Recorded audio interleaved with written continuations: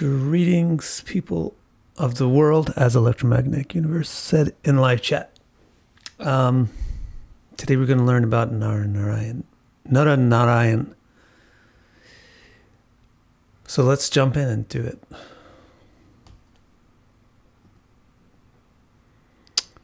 Let's see here. Put this on the screen. And we'll go for it. So this is Bhagavatam, 5th book, 5th canto, 19th chapter, starting at text 9. We'll do, I think, 9 to 15. So it starts off with a prose statement. Bharate Pivarshe Bhagavan Nara Narayanakya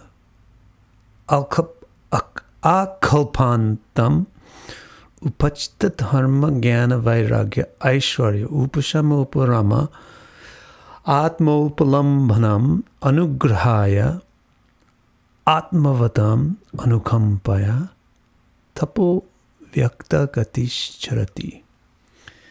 So that means even in Bharatvarsha. Why even in Bharatvarsha?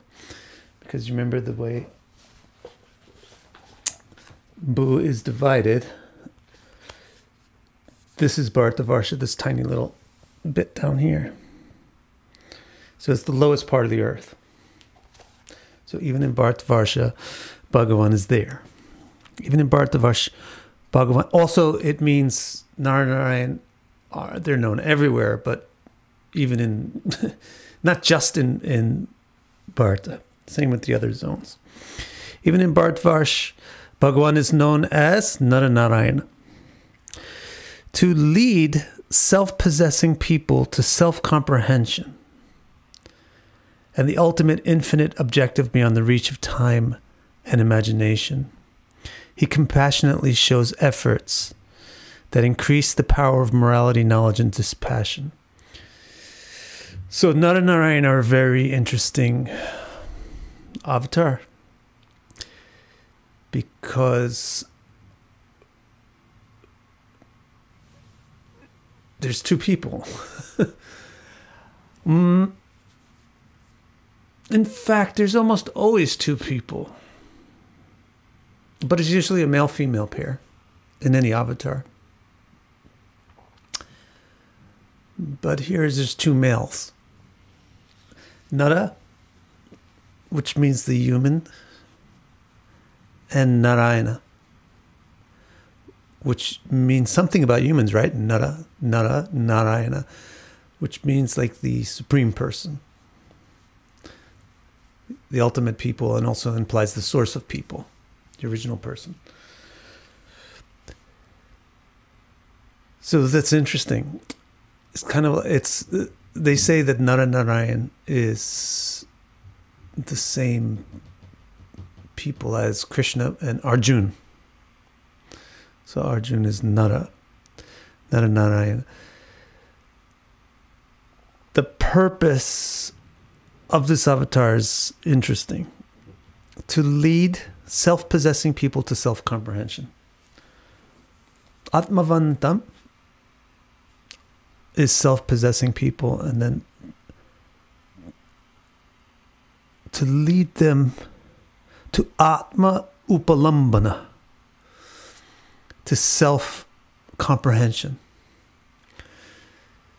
So a self-possessing person is a person that wants to comprehend and better understand themselves. So this term Atmavat means a person that cares about themselves, a person that wants to know who they really are. So it's a broad term that can apply to any spiritualist or aspiring spiritualist. Nara Narayana is focused on those people. And Nara Narayana's business is to help them get this thing that they want, which is self-comprehension. Self-comprehension in what sense? There's so many different senses of self. Self-comprehension in the ultimate sense. To lead self-possessing people to self-comprehension and the ultimate infinite objective, the So what is ultimate, infinite, objective? Avyaktagati. Avyaktagati. Avyaktagati means the goal, which is unimaginable. Unknown. The unknown root of the self. It's beyond the reach of time and imagination. Akalpana. So kalpa can mean a unit of time, and kalpa can also mean an imagination, a function of the mind. So, akalpana, antar, beyond the end of those things. So, in other words, what is the self? Well, today I'm this, and yesterday I was that. But what is the self that's beyond all of these changes that happen in time? In imagination, oh, what am I? Well, if I look at a picture, I can imagine that I'm something. If I look at a mirror, I'm imagining something. If I listen to somebody else tell me who I am, I imagine I'm something. But what am I beyond all this imagination? That's what Nara Narayana want to explain to people how to perceive. It's not something that you can just tell somebody, but it's something that you can show somebody how to discover. So Nara Narayana leads self-possessing people to self-comprehension in the ultimate, infinite objective beyond the reach of time and imagination. So to do that, he compassionately shows efforts, tapas, that increase the power, aishwarya, of dharma, jnana, and vairagya, of morality, knowledge, and dispassion.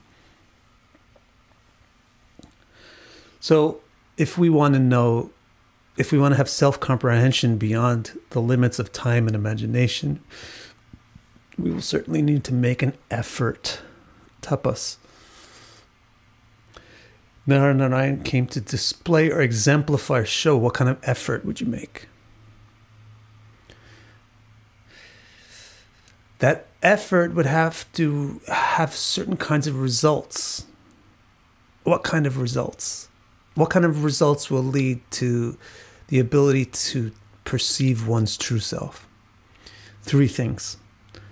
Dispassion, or vairagya. This may be the most important.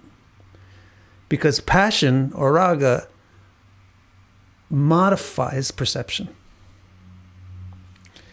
If you like somebody, then you overlook the negative traits. If you dislike somebody, then you overlook the positive traits. If you favor the right side, then you overlook the influences pushing you to the left. If you favor the left, then you overlook the influences pushing you to the right. If you like spaghetti, then you downplay the impulses to buy pizza. And if you like pizza, then you download the impulses to buy spaghetti. It's just the way preference or bias works. So if we're going to be able to see and comprehend the self beyond imagination and beyond the edge of time, then we are not going to be able to do that if we have bias. So we have to learn how to perform some sort of activities that would reduce the spontaneous biases. What kind of activities is that? That's what Nara Narayana showed. Jnana, the second thing you need besides vairagya is jnana. Jnana gives vairagya. Jnana means the ability to see things objectively, to perceive things clearly, to know things as they are. What kind of activities would you have to really get jnana? Is it just about reading books, or is it something else? And in order to be able to get jnana, you need this first prerequisite, which is dharma, which means integrity, sincerity, morality. Without dharma, you will not be able to understand jnana. Without jnana, you'll not be able to have vairagya. Without vairagya, you will not be able to perceive things as they are. And if you can't perceive things as they are, then how can you perceive the self the way it is? Right?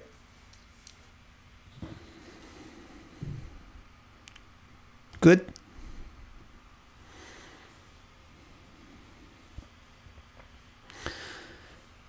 All right. Hello, Alf and Derwolf and Sudvi and Guitar Cloud. Good morning, Allison and Rishikesh and Mary and Shabri Prashad and Paula and Electromagnetic Universe. Okay. Let's take a look at the next statemento. Oh, so let me just bring up this particular kind of obvious point. Nara Narayana are the deities that are in Bharata. Why? Because Bharata is the region where we exist. Now, it's going to seem weird because as I showed you, it looks like Bharata is the South Pole. But very soon in this chapter, it might even be the next text after the one that we finish on today. There's going to be an important astronomical statement about how this projects into smaller versions within each zone. So there's actually a whole boo. The entire globe of the boo is within this zone down here also. But anyway, the reason why Nara and Narayana are in Bharata is because Bharata is the Varsha for Nara, for humanity. And then who's the Bhakta? Remember, in every Varsha we have the Bhagavan and a Bhakta. Like previously we had Ram and Hanuman, and we had Nrsimha and Prahlad. So how about for Nara Narayan? It's another person with a Nara name. Alf, you want to guess? Tam Bhagavan Narada Varna Shramavapti Bhir Bharati Bhir Prajabhi Bhagavat Proktabhyam Sankhya Yogabhyam. Alf, we are on fire with this text, aren't we? Tam Bhagavan Narada Varnashramavati Bhir Bharati Bhir Prajabhir Bhagavat Proktabhyam Sankhya Yogabhyam Bhagavad Anubhav Upavarnanam Savarner Upadekshyamana Parama Bhakti Bhavena Upasarati Idam Chabikurnati. Nara Narayan teach Sankhya and Yoga as a means to comprehend Bhagavan.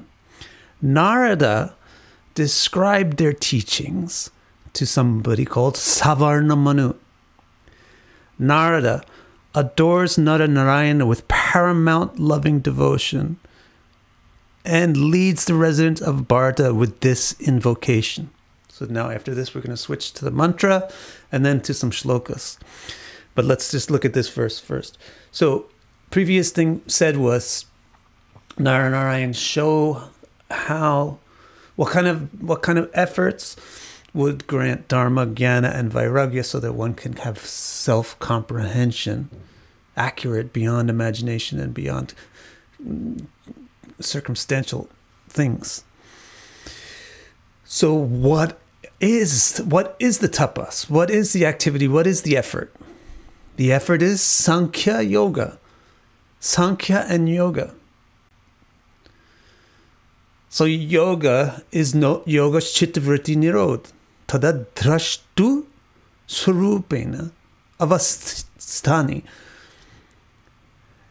Yoga is the destruction of mental fluctuations or functions so that the seer or the consciousness can be situated in what it truly is.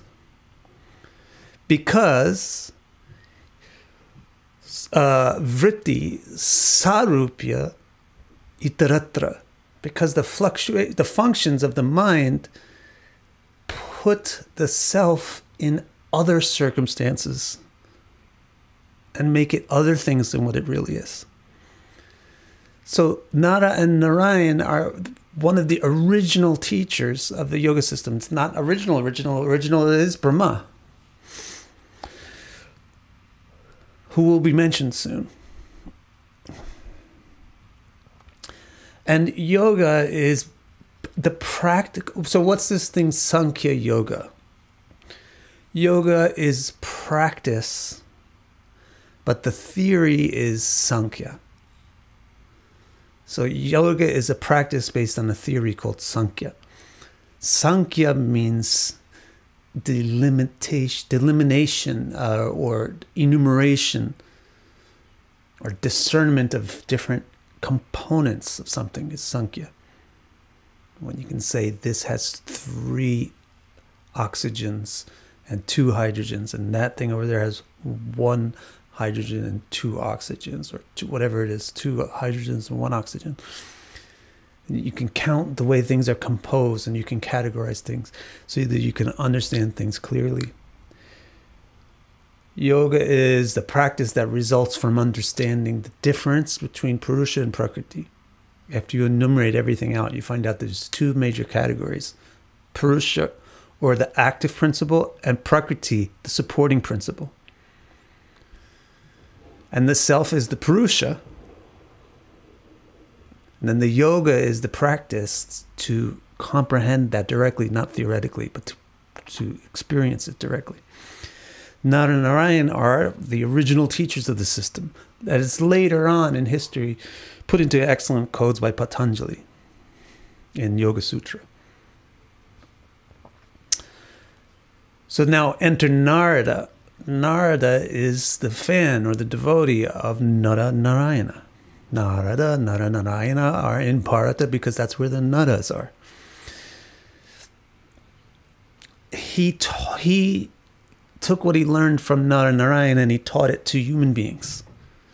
Human beings they're called Nara, and they're also called mankind, from the word Manu, or so we say. Savarna Manu. Maybe it's a coincidence that these words sound the same. But the Manus are per each epic, the Manus are the regenerators of humanity. So I think Savarna is the second Manu in the second epic of humanity. Narada teaches Savarna yoga and Sankhya. And then from Savarna Manu, the rest of the human beings come to know about it. Narada adores Nara Narayana with paramount loving emotion, parama bhakti bhavena, and leads the residents, upsarati, with this invocation. Invocational is abhigurnata, which invoke, to bring something into being. All of these varshas, the way that the bhakta deals with the beloved is to go closer to them by invoking them. Because love is union. All right? Let's see if there's any questions. We've got a couple of things going on here. Andrew Ananda. My Guru Dev says that reading books is only meant to awaken inner transcendental gentle knowledge and realizations, not that we should depend only on books and bookish knowledge. Of course not. If you don't practice what you read in the book, then you don't realize it. It doesn't matter if it's about Atma Gyan or if it's about baking cookies. But if you don't have the books, then what do you practice? This is what I tell people all the time about astrology. Everybody wants to do research and practice and practical blah, blah, blah, blah, blah. But you can't practice something if you don't know what to practice. You have to learn the theories first. And actually, there's not an overabundance of scholarship, let's face it. There's an underabundance of scholarship and an overabundance of bozoship. Just clowning. There's just an overabundance of clowning in any field. And there's an underabundance of overly studied people. So there's no real need to stress very hard on the limitations of bookish knowledge. It has to just be mentioned, but it shouldn't be stressed on, because people need to be encouraged to actually study the theory. Because without theory and theoretical bookish understanding, you don't know what to practice. And you're not practicing, you're just flailing and shooting into the dark. This is book 5, chapter 19. And the text numbers are on screen. Okay. Let's see what comes next. So next is Narada's mantra.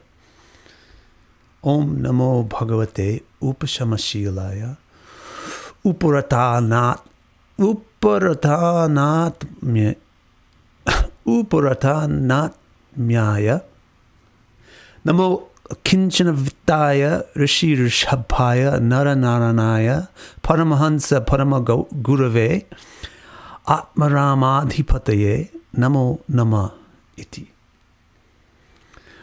Adorations to Bhagavan, whose actions result from tranquility and who has no interest in non-self. Uparata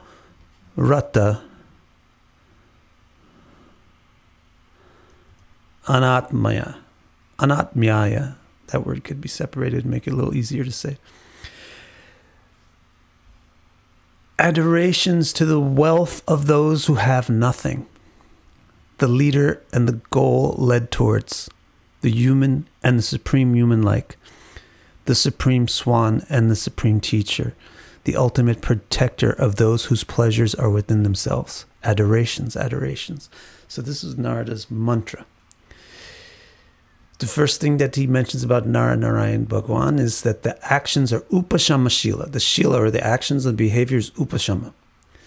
Upashama means from someone who has no bias. Upasama means someone who has no bias. Upashama means someone who, therefore, because of having no bias, has no preference. Try to understand the way the mind works, and then you can also understand the moon's symbolisms in astrology.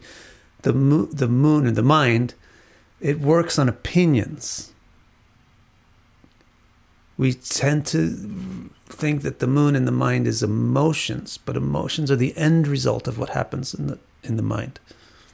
The end result of lunar symbolism is emotion. But the foundation of lunar symbolism is bias and opinion. Now maybe you can understand Cancer. The zodiac sign ruled by the moon. The foundations of lunar symbolism is opinion and bias. Strong preferences. They're not okay with things being just any way. They want and hope strongly that things will be a certain way. And they're worried that things won't be that way. But that's not the nature of Nara Narayana. They must not have been born under the Cancer ascendant or lunar sign. Because they're upashamashila.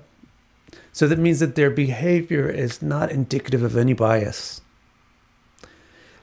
Their behavior is indicative of tranquility, which is odd behavior, because if you go forward, your biases give you opinions. Your opinions gives you likes and dislikes.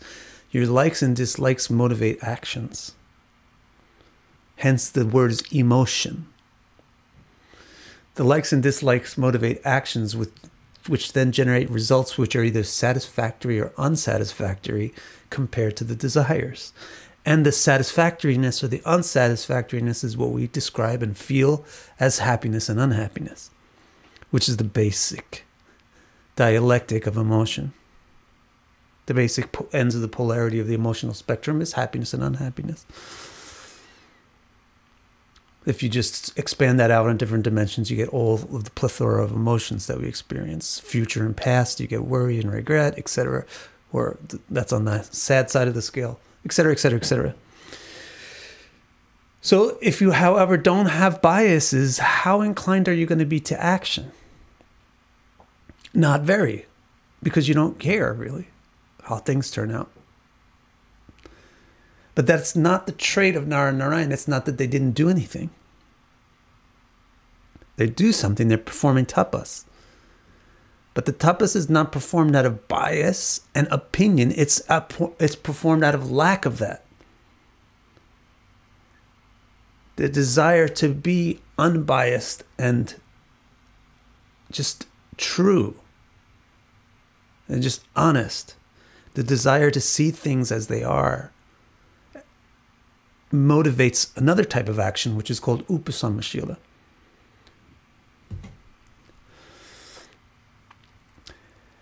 And so it's further described as, what is it? Glasses on. Uparata anatmaya. Rati means love, like love, like affection, like desire love, like lust is rati. Uparata means they don't have any more. They don't really have any rati for anatma, anatmya, for things that are not self-related, related to the self, because that's the interest and the purpose of Nara Narayana, is to allow people who care about themselves to truly perceive the real self beyond the limits of imagination and circumstantial events, the true self. And therefore they have rati for that. So therefore they have motivation for that. Therefore they have actions directed towards that, and they don't have actions directed towards anything else. So in the pictures behind you can see they're not interested in clothing. They do have great hair. But that's just because they're fabulously healthy. They don't have to buy the bonding masks and things that you and I have to buy. The brinjal and so forth. They don't care about their accessories. They don't care about their wardrobe. They don't care about their banks, their neighborhood. It doesn't concern them. They're not motivated in that direction. But they are highly motivated because they're performing intense action. But their high intense motivation is to perceive themselves, the self, and to show people how this is to be achieved, to perceive oneself, but not in a circumstantial self. Okay? There's another interesting thing, really interesting thing. Let's see, Ananda Andrew says, I've mentioned this because the gurus at ISKCON rely on bookish knowledge. Nothing could be further than the truth. They don't have any bookish knowledge at all. They have no knowledge. That's the whole problem.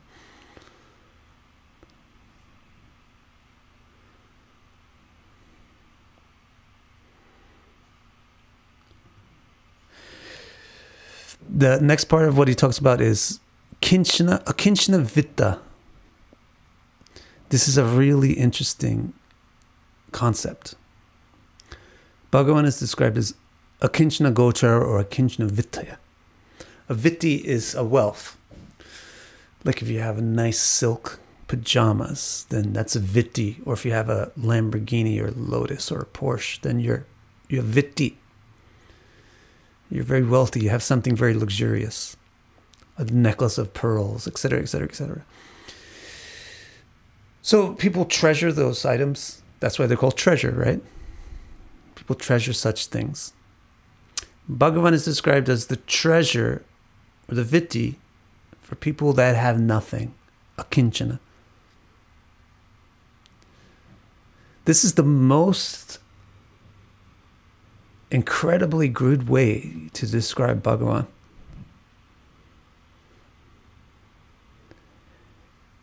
Because it shows that he's Atmarama Hari, that he attracts the Atmaramas. He doesn't, who you attract shows your quality of who you are. It's not just a numbers game, how many followers, how many subscribers. It's who are these followers, who are these subscribers, who are these followers. So,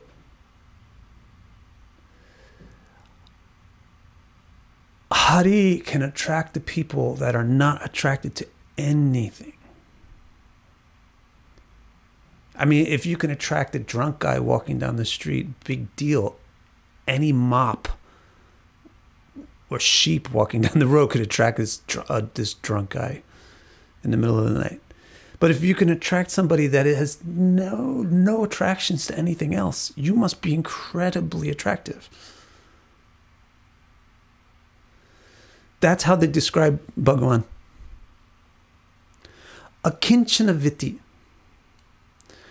People who have nothing, who need nothing, who want nothing, are described as akinchana or nishkinchana. And what do they treasure? They're not the nishkinchana people who are envious and treasuring and wishing one day they could have a lotus and a Porsche. So I like that. Namo kinchana vitaya rish, and then he goes into this dual thing because it's Nara Narayana. So he says Rishi Rishabhaya, Nara Narayana, Paramahamsa Paramaguruve. So these Nara and Narayana are appearing together because they're like a pair. And also, an important thing is he's showing this is an activity, this yoga is an activity for human beings, not just for Vishnu, not just for big gods and Bhagavan, for human beings. So he came with Nara to show, look, Nara is going to do this with me. You can do this too. Rishi, Rishabhaya, Rish, like the first note of the musical scale is Rish. Mispronounced in many cultures as Rekab, but it's really Rishab. Rishi means to come forward first, to be the leader. So the first note that escapes, that moves away from sa, is Rish. So anyway, Rishi means a person who sees and therefore leads, or a leader. So sometimes it's translated as a seer, sometimes as a leader. It's like the first beings that Brahma created are called Rishis, Saptarishis. And then there's Rishabha, which means the thing which is desired, the place that you would lead to, the place that is pulling you out to go, to lead, to leave, to go towards. So Narayana is the Rishabha and Nara is the Rishi. Narayana is the goal. Why? Because when you understand, how will you understand yourself? Yourself is an integral part of Narayana. So Narayana is as essential for the true self as the heart is for this bodily self. Heart and brain, etc. So Rishi Rishabha, Nara Narayana, the human and the human ayana. The solstice of humans. Ayana means solstice. Why is it called solstice? Because it's the place that the sun moves to. It's the highest peak in the sun's orbit in any extreme. So it's called ayana. The extreme peak is the ayana, the place, the distance traveled to is ayana, ayanamsha. So Narayana means the solstice of humans. Not the solstice of the sun, but the solstice of humans. That's Bhagavan. The solstice of beings, sentient beings, is Bhagavan. Paramahamsa, Paramaguruve. So Paramahamsa means the best swan, literally, and Paramaguruve means the best teacher, literally. So Narayana is Paramaguruve, Paramguru, and Nara is Paramhamsa. Because the Hamsa is the exemplar. Also, one meaning of Paramahamsa is the type of renunciate. There's the fourth stage of a sannyas is Paramhans sannyas. There's other stages, Kutichak, Bahuchak, Paribrajak, and Paramhans. So they lead up to Paramahamsa. So to say someone is Paramahamsa means that they are completely Upasamashila. They have no motivations for any action. So that's exemplified by Nara. But a simpler thing is Hansa, the swan, is exemplary because supposedly the swan drinks milk right out of the water. If you pour milk into the water, supposedly or mythologically or whatever, or maybe truly, I don't know, the swan, when drinking the water, leaves the water behind but takes the milk out of the water. And this is why the swan is considered a transcendentalist. Because they extract the self from the milieu of things that the self is involved in. So they extract the true self from the circumstantial self. That's symbolized by the swans extracting the milk from the water. And so Nara is the Paramahamsa, the best example of a transcendentalist, and Paramaguruve is Narayana, the best teacher of transcendentalism.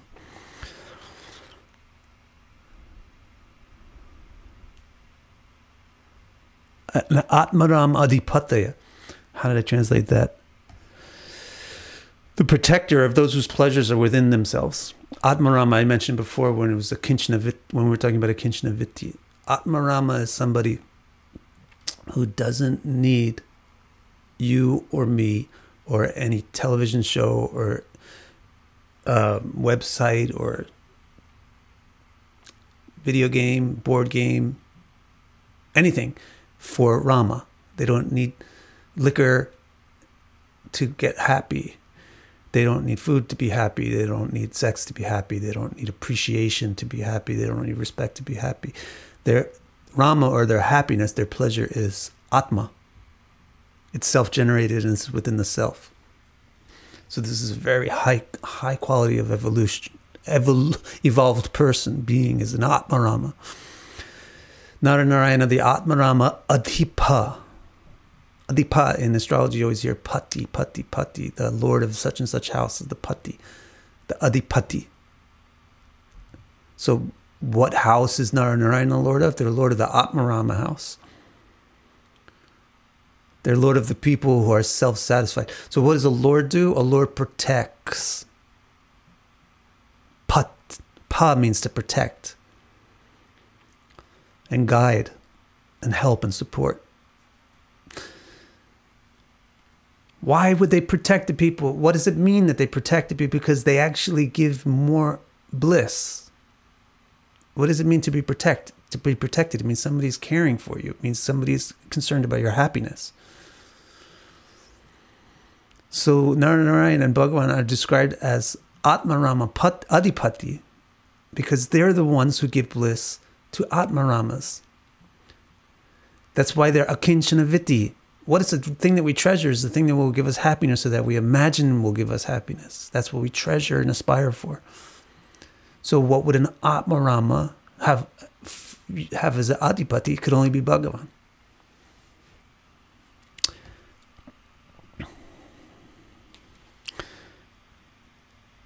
Stephanie thinks this sounds rather Aquarian. I'm not sure what you're referring to. But it does, doesn't it? Because Aquarius is opposite to Leo. But it's really, what yoga is really the non-duality of the Leo-Aquarius axis. With Leo and Aquarius, you have on one side a self-confident and self-assertive person on the Leo side. And on the other side, you have a humble, cooperative, non-self-assertive person on the Aquarius side. So on one side, an Aquarius is like a non-self. And the other side is self. But Nara Narayana's whole purpose is to benefit the Atmavata. That is a very Leonine trait, to be Atmavata, to be self-possessed, and to be self-concerned. To be concerned about yourself is a very Leonine trait. But this is the non-duality, or the harmonization or unification or placation of the polarity of Leo to Aquarius is yoga and self-realization. Because the akinchanatva and the upashamatva, the lack of bias and motivation on circumstantial self, is what the Aquarius dynamic provides. But the perception and realization of true self is what the Leo dynamic provides. And the two of those integrated into a single experience is what yoga provides.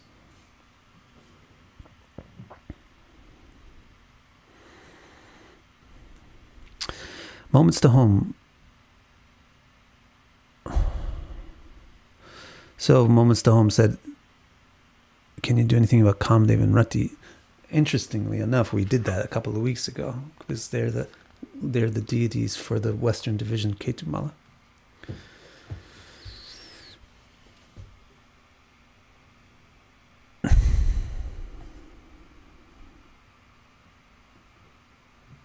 All right, let's go a little.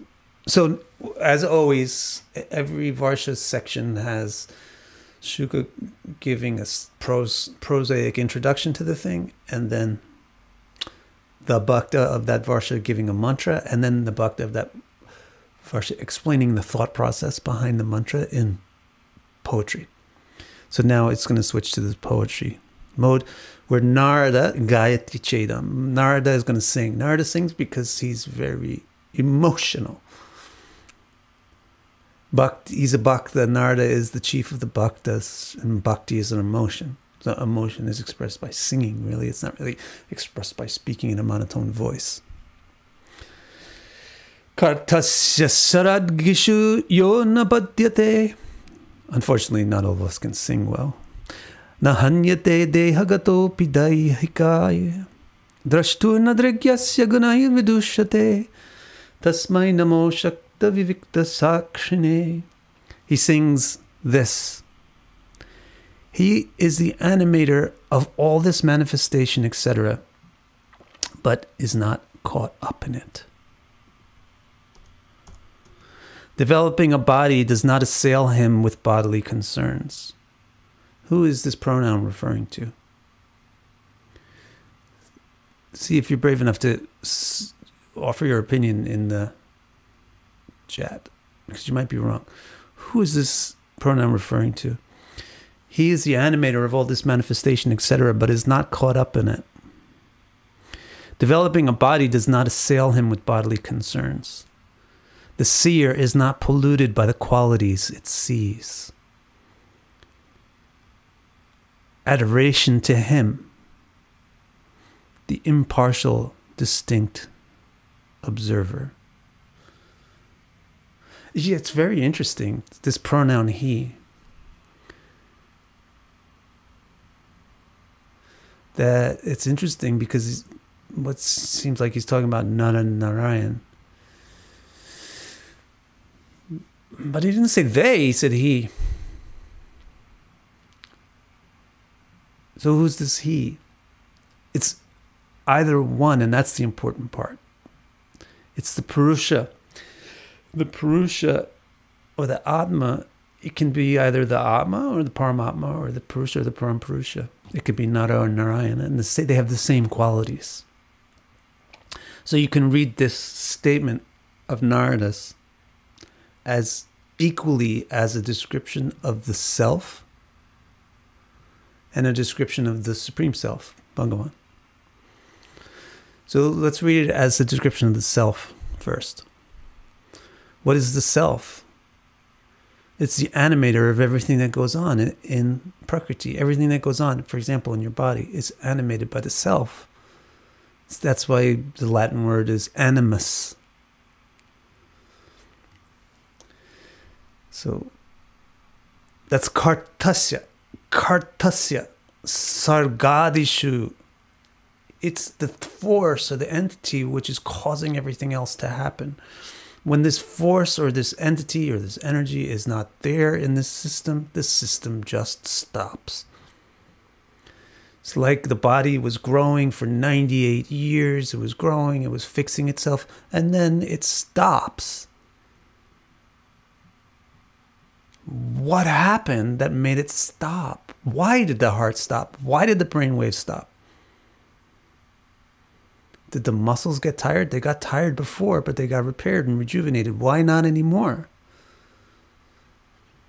Because the animator left the system that it was animating. That's the self. Kartasya sargadishu yunnabadyate.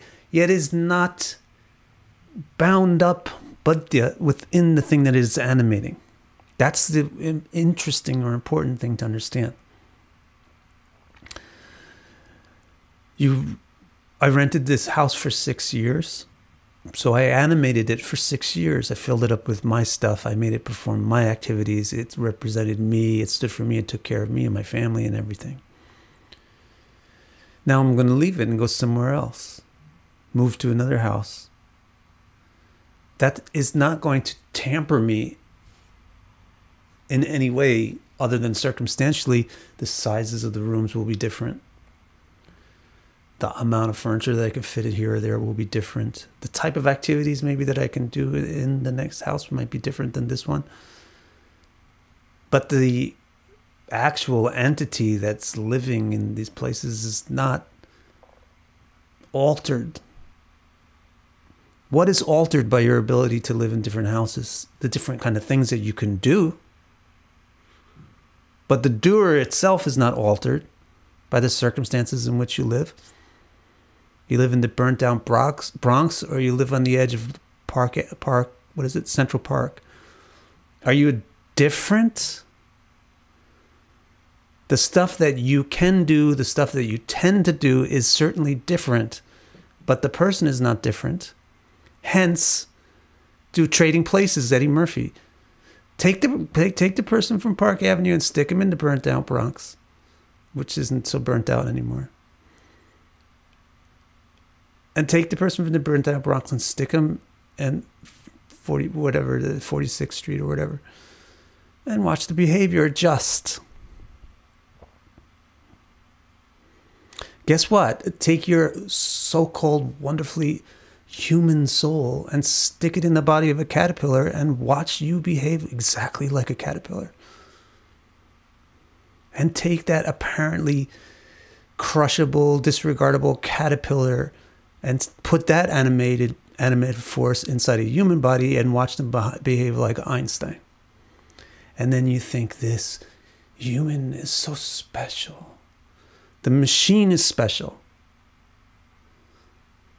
The human machine is special compared to the caterpillar machine, especially for doing certain things. But the animative force within the two is not any different. So that's an important thing to understand what the real self is beyond circumstances and imaginations. That's a really important point to understand. Na hanyate dehagato pidaihika. Hanyate means to hit or to kill something, is hanya. So even though this person is put into deha, which means a certain kind of confinement, a certain kind of a holder or a container. So body is referred to as a holder or a container for atma, deha. They're, however, not they're not hurt by it or pained by it. What is hurt or pained by being in different kind of bodies is your tools that you're working with. If you give Jimi Hendrix a broken ukulele, or if you give him Madison Square Garden, then he's still the same Jimi Hendrix. What he can do with his instruments is different. Similarly, if you put a soul in a spider body versus in a bear body versus in the body of Leonardo da Vinci, what they can do with their instrument is different. But not who they are is not different. It's so important because we're constantly wasting all our time being jealous of other people. We're not jealous of the other people. We're just jealous of different kind of machines. So it's the same thing as being jealous of your neighbor's pool. To wish that you were as beautiful or as smart or as talented as somebody else is just the same thing as wishing that you had a fancier car than your neighbor. It's not really productive. So be put into the body. So the body also dies, right?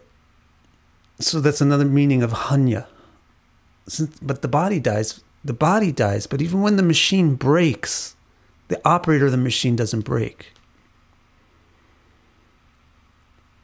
If all of a sudden the internet cuts out, then the machine that we're using to communicate breaks. It's finished. But I didn't die. Nor did you.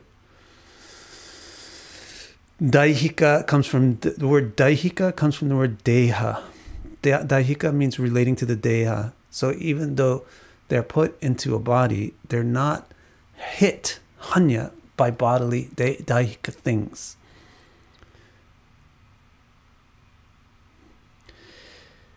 Drashtu nadrik yasya gunayar vidushyate. So this is an important philosophical word, drashtu. It's in the third Yoga Sutra. Drashtu is a way of referring to the real self. And the implication is this is the seer, the subject of comprehension. The agent of comprehension is the drashtu. The agent of comprehension performs, or the agent of sight, the seer, performs what action? Performs drik. That's why we call aspects in astrology drishti. It's the sight from one planet to another. Drashtu nadrik. Oh, it just in astrology, let's say you have Jupiter aspecting Rahu. Is Jupiter tainted by aspecting Rahu? Rahu is affected by Jupiter's aspect. Not Jupiter is affected by its aspecting Rahu.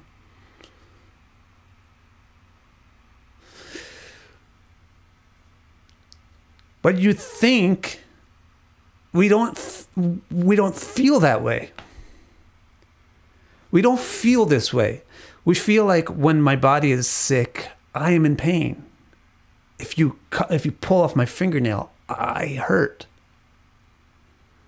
We don't feel that the self is not hanyate by daihika. It's not harmed by bodily circumstances. We feel that the self is harmed by circumstances. Why? Why? Because we don't know what the self is. We have a circumstantial imagination of self. We imagine the self to be the bodily circumstances.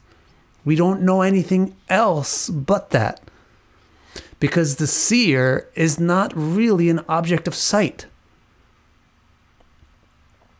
So the seer is not really within the field of perception. Like when you play those games like Minecraft, with first-person games, you don't really see your own face, do you? Like right now, I don't see my own face. I just see my glasses and a little bit of my hair and my hand moving in front of my face. So the seer is not really in the field of view.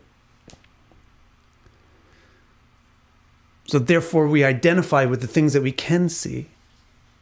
And then we see that we're animating these things, so we identify that must be me. And so if you injure this thing, it hurts me because my emotions are invested in this. But it doesn't need to be that way. It's not ontologically that way. It's not fundamentally that way. It doesn't have to be that way. Drashtu nadrik yasya. So this is saying the thing that you see does not infect you with its qualities. But that would go sort of opposite to our experience. Because if you see something tragic, you feel miserable. And if you see something happy, you feel happy. So the quality of the thing which you observe does seem to affect you. But that's because we don't know what we are. The thing which we observe affects the tools that observe the thing.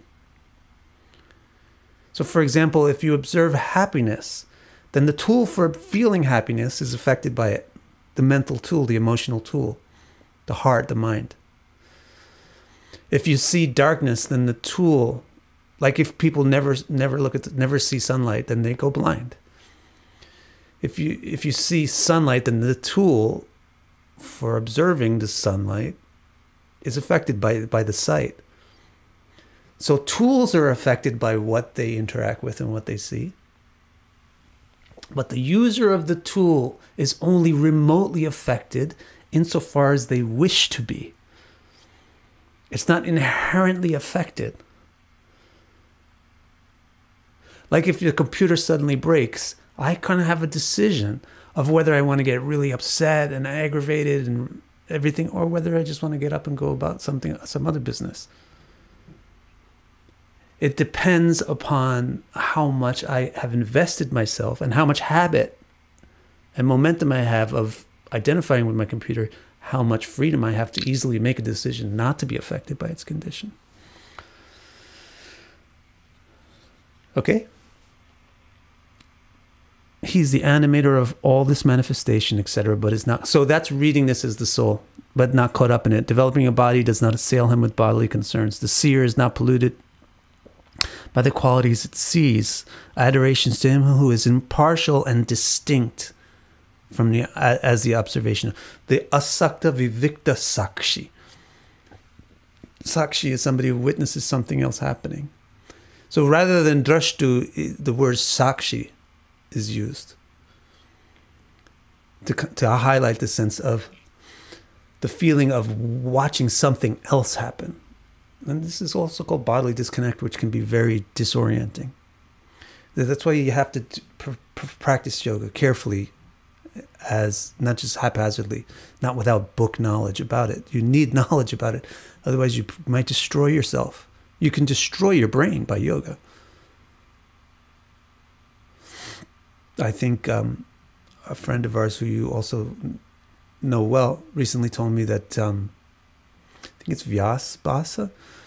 On Yoga Sutra, he mentions that pranayama can destroy your health. Yoga can literally destroy your mind. You have to do it carefully.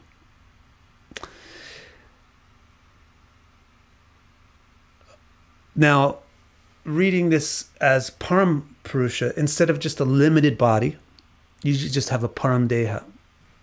So the same dynamic which exists between me as a self and my immediate world and body also applies to Bhagavan as a super self and the whole entirety of matter. So Bhagavan is the source of all the matter, but isn't actually implicated in the affairs of it.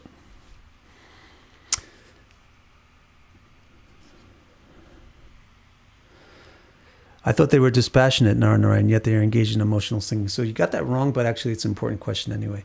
Narada is singing, not them. He's singing to them. Secondly, they are dispassionate towards anatmya. You have to understand this. If you just become dispassionate, then you won't do anything. Because passion motivates action. So they're dispassionate towards things which are irrelevant. Therefore, passionate towards things which are relevant. That's the ideal. Whether you're a businessman or a yogi, business person or a yogi, that's your objective. You need to be passionate towards things that are relevant and dispassionate towards things that are irrelevant. So if you're a yogi, then the relevant thing is not the stock market. The relevant thing is true self-understanding, or quieting of the vrittis of the mind, quieting of the distractions which impose identity onto the self. So yogis are not dispassionate unless there are a few marginal yogis who are interested in just impersonal extinction of self. But the vast majority of yogis have to be highly passionate.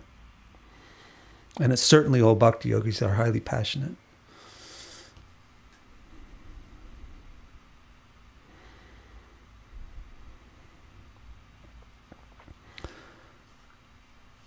Next one, 13. Idam hi yogeshvara yoga naipunam idam hi yogeshvara yoga naipunam hiranya garbho bhagavan jagadayat yad antakale trayi nirgune mano Bhaktya dadhi tojhita dushkalevara. This is why Bhagwan Brahma explained that yoga mastery and expertise culminates in the capability to fix contemplation in you, who are beyond qualification, even up to the final moment, while discarding the failing body. So again, what does you resolve to? It resolves to Nara and Narayana. Because this is another purpose of Nara Narayana manifesting as Nara Narayana. Self and super self are basically the same. They have the same quality. But they're distinct entities who have a relationship with each other. So this word you applies both to the self and to the supreme self. Bhagavan Brahma, who's the original yoga person, explained that yoga mastery and so Bhagavan Brahma is Hiranyagarbha Bhagavan. He explained Jagada, that Yogeshwara and Yoga Naipunya. Yogeshwara means mastery of the yoga, and Yoga Naipunya means expertise in it. So we get Naipunya from study, and Aishwara by practice.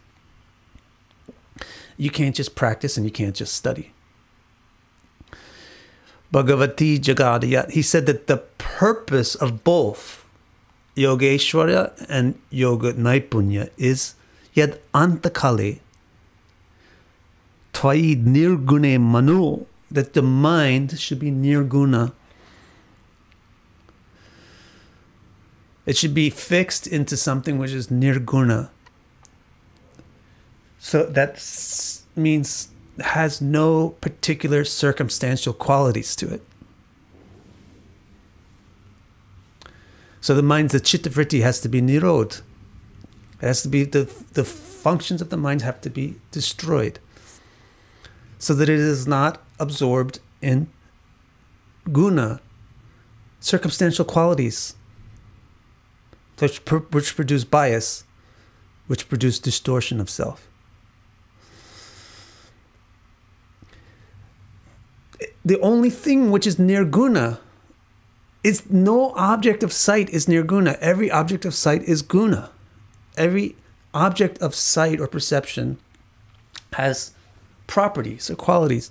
The only thing which is not have those gunas is the drashtu itself, the seer itself, which is the Atma and the Paramatma, Nara and Narayana. Tvai nirgune mana, yet antakale, up till the very end. Antakale means to the end of time.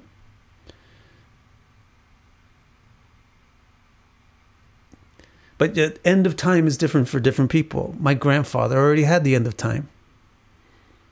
So did my wife's grandfather. He also had the end of his time much later.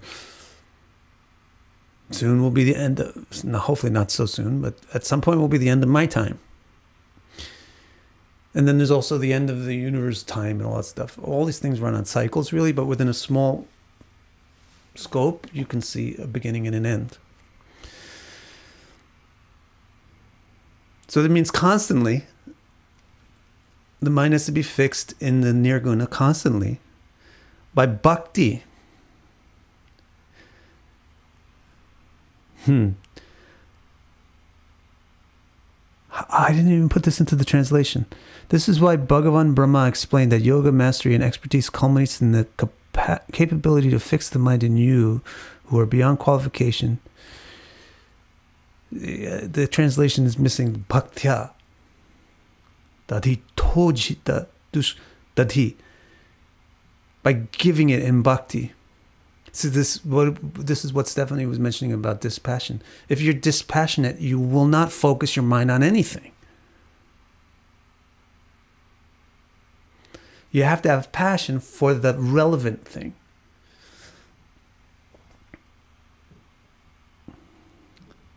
So, and then there's the word dush kalevara. So kalevara is the body, the circumstantial self. Kala evara, kalevara. the temporal self, the body, when that is ujita, when that is given up, it means death. And the prefix on this kalevara is dush kalevara, which means that there's something wrong with it. So it has two senses.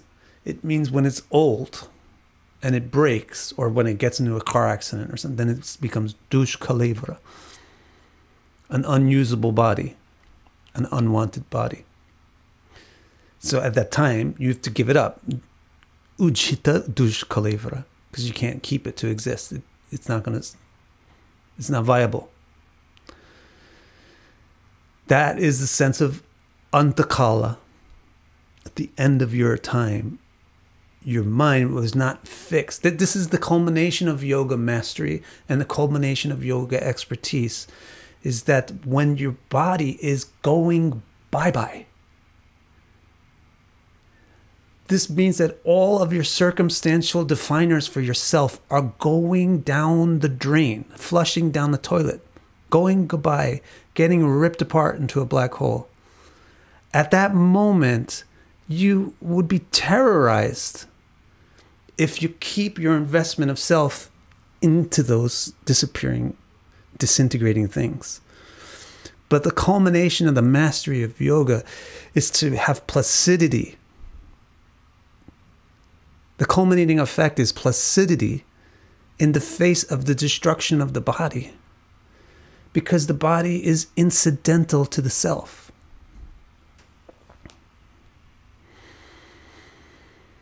So that's one meaning of dushkalevara, is when it becomes inoperable. The other meaning of dushkalevara is that it's always not really operable. Like right now, I just have pain in my left hip. It's not, this is dushkalevara. It's my own fault for my own behavior, but bodies react to our activity. And so our activity is imperfect, and so the bodies become imperfect. So the yogi has they also have the concept that even right now, this body is not viable. It's not viable as an expression of myself. Not just pain in hip, but how about when you look in the mirror and you don't like your nose, or your zits, or your whatever it is. You're too fat, you're too skinny. It's dushkalevara. It's not really expressing the self. So to have distance from that, and placidity and focus on the true self, which is beyond such qualifications, is the mastery of yoga according to Bhagavan Brahma. Teak? Good? Good, right?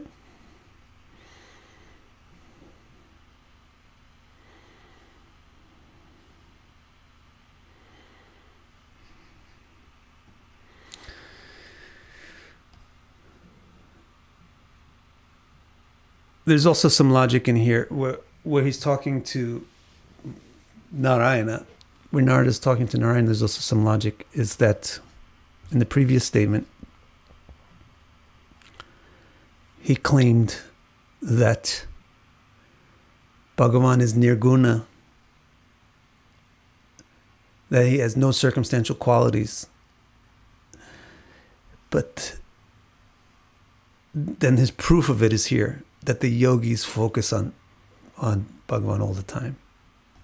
Okay, so that's like an additional logic. The next text.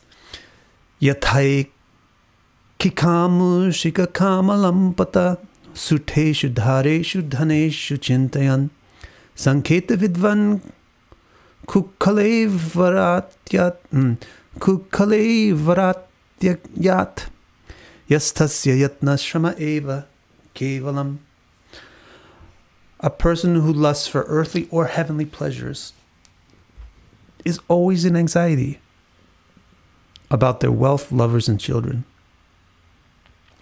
If a learned yogi is similar, worrying about discarding their faulty body, then all their practices were nothing but hard work. So he's saying this is the test, the practical test of the advancement of yoga is that there is no pain generated when there is unfavorable conditions in your field of activity. Conversely, the people who have no comprehension of yoga or what it gives, they have constant worry about impending pains from even possible troubles to the things that are important to making them who and what they are. If your yoga has not removed that, then the only thing that the yoga is worth is burning some calories.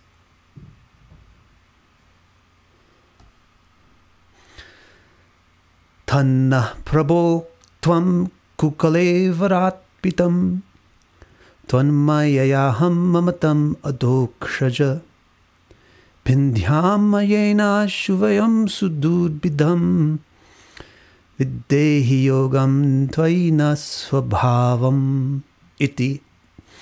O Prabhu, this body is faulty because it exerts power over our sense of I and mine. Kalevaram tvang mayayaham mamatam madokshaja. Kukalevaram arpitam. This kalevara, the circumstantial self, it gives the ability for Maya to arise. Maya means misperception.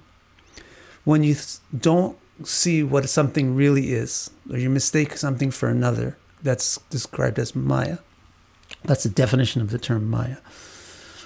The worst thing for Maya to affect, I mean, it's not such a big deal if you, I don't know, see a 15-inch Apple MacBook Pro and you think it's an Apple 13-inch MacBook Pro. That's Maya, but it's not a very, big deal. Who cares? It doesn't have a big impact on you. Similarly, you might see, I don't know, your friend and think he was your enemy, or your enemy and think it's your friend. That's kind of makes a little bit of a more big deal. That's another kind of Maya. You mistake something for being something else. But what is it really the ultimate problem if Maya affects? If it affects the definition of the word I. If Maya affects the definition of the word I, that's a huge problem, because then it affects everything. Because based on I is mine, and mine is the motivator for all of the actions and emotions. So if Maya affects I, then Maya affects everything. And what the body does is it acts as a focal point for circumstantial qualification to define I and give a misperception of what I is. Tvam kukalevararpitam tvan maya yaham mamatam. This body is faulty because it exerts power over our sense of I and mine. O adokshaja. So what does that mean? Adokshaja. Adha akshaja. Adokshaja. Aksha is the eyes or the perception. Ja means created by. Akshaja is something created by perception. Experiences. Sensorial experiences, sensual experiences is akshaja. Adhokshaja. Something that belittles sensory experiences is described as adhokshaja. So the premise, the Vedic premise, is not that sensory pleasures are small. It's that there's something huge which dwarfs them. Just like the earth is not small, the earth is huge. Yet the sun dwarfs it. Similarly, the happiness of respect, the happiness of having people like you, the happiness of sexual intercourse, it's big. It's like the earth. But there's other realms of happiness, according to the yogis, according to the Bhagavatam, which are like the sun in comparison to the earth. They dwarf those things which are actually quite big. So that's the concept of the word adokshaja. Bhagavan is such an entity that any kind of experience or interaction with Bhagavan is like interacting with the sun in terms of the size compared to the interacting with the earth. So he's naming Bhagavan in this way because that's the kind of gravitational force that can pull you out of one orbit and put you into another orbit. So the sense of I is currently orbiting bodily circumstances. Adokshaja is an entity that has the gravity required to pull the sense of I out of that orbit and put it in a new orbit. So then that's what he's talking about. He wants bindhyama. Bindhyama means to be pulled away from something, or separated from something. Let us be split. Ashu. Very quickly. Let us quickly be split from what is sudurbhida. Bindhyama yenashu vayam sudurbhidam. This thing which is impossible to split from. I cannot split my sense of self from what I am. I can't really. I try. I wish. I envision. But it always is like a rubber band that snaps back into the shape of a 52-year-old guy, etc., lives in Japan, blah, blah, blah, this hair, that color eyes, this kind of intellectual background, blah, blah, blah, blah, blah. All the circumstances of the self define the self, and no matter how you try to pull out of that orbit, you come back to that orbit. That's why it's called sudurbhidam. It's difficult to get out of that construct. But Narada is saying, may we get pulled out of that orbit very quickly by a dokshaja. And then if you get pulled out of that orbit, do you want to become just like a deep space object floating through deep space? But to have an orbit is important. To have a center is important. To have a focal point is important. Do you want to just be disembodied like a ghost? No. You want to be pulled into a superior orbit. Videhi yogam tvayi. Naswabhavam iti. Yoga means to be linked with something. Yogam tvayi means to be linked with you. So instead of orbiting circumstances of the self, should orbit Bhagavan. And Bhagavan should identify and define the self. The relationship to Bhagavan is what should identify and define the self. It's not any different than how the relation to the body currently identifies and defines the self. It's just better. Because Bhagavan is not a circumstantial entity, nor a fallible one, nor one produced by mistakes.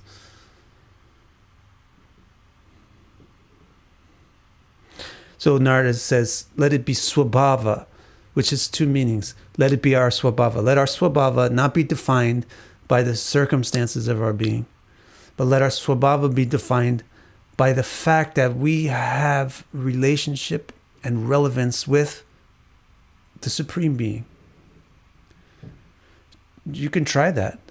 It feels great, even just to imagine or pretend that you have that sense. This is how Prahlad Maharaj was able to get run over by elephants and not get crushed. Because of that swabhav of relating to Bhagavan. And having the nature of Bhagavan as his own nature. So swabhava means that it's just as natural as anything else. It's the nature of consciousness to identify itself by what it perceives. So what yoga is striving for is to grant consciousness the ability to perceive the true reality, the true self, rather than circumstantial manifestations of that. All right? That's the 15th text, which is the end. after this, the Bhagavatam and Shuka will return to more very directly astronomical discussions. So this is the end of that whole section of philosophy in the midst of this astronomy. So whether you look forward to that or feel sorry about that, or both at the same time, that's up to you.